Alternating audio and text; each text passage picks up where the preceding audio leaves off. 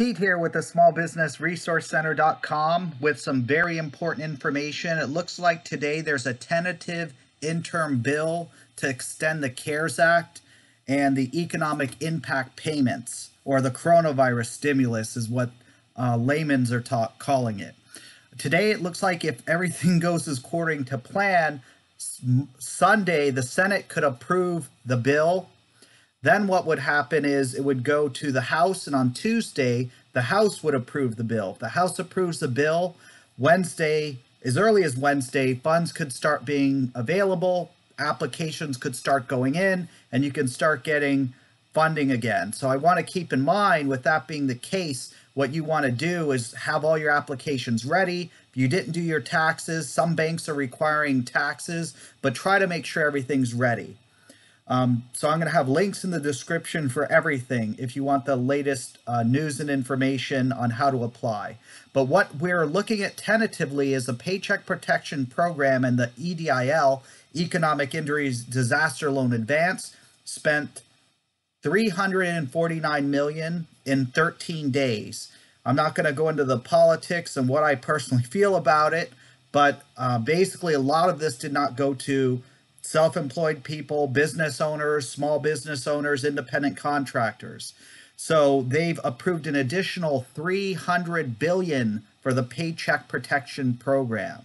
So that's going to help small business owners, independent contractors, so they can help with payroll, help pay their mortgage, and help with other life and business sustaining costs.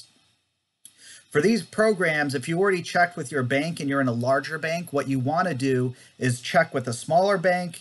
There's one link that I'll have below that you can apply online. Citibank is a large bank that's doing it.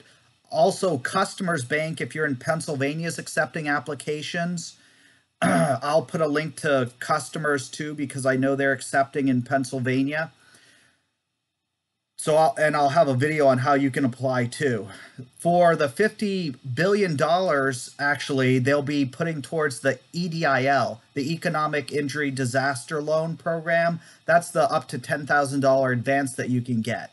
So until that's approved 100%, we don't know how those funds are going to be used. I believe some of it will have to go to the applications that are already in place. And then I would expect that you're going to be able to start applying after everything's approved and they're set up.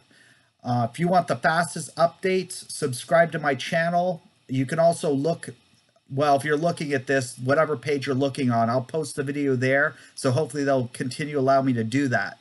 The other thing I want to make mention is they're putting $25 billion towards testing, and they're also putting more money towards hospitals, and they've also approved more money to states that need funding or have problems because of the coronavirus.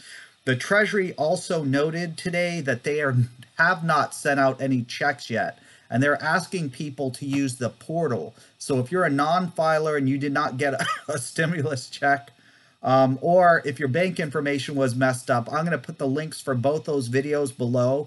You want to look at that information so you can get informed on that. You definitely want to file online. They are going to send checks, just nothing. They haven't sent any of them out.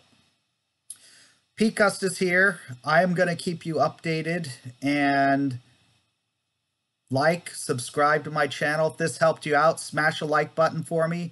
If you want to help a friend, share the video with them.